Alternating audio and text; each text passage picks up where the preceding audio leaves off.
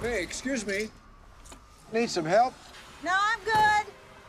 Let me take a look. You know anything about cars? No, not really. So, what did you say you do? Well, that's a secret.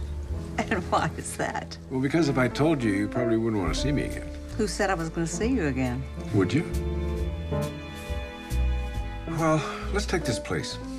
Say it was a bank, and instead of that counter up there, that was really a teller's window, and you just walk in, real calm.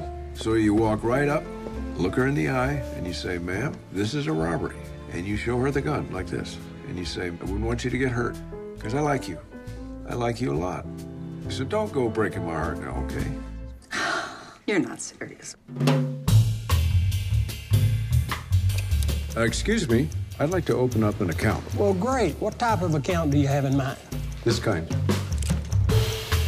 This kind. You said he was armed. He had a gun.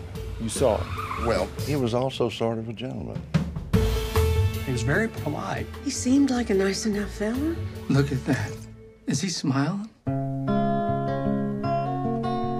5 states. 93 robberies. In 2 years. You think you can catch him? Yeah, I won't lie. I'd love to slap the cuffs on him myself. But I hope I get the chance. Try another city, baby, another town. He spent his whole life locked up, except for the times that he broke out. Somebody should have told him to quit while he was ahead. Well, you find something you love. Come following down. I'm exactly where I'm supposed to be.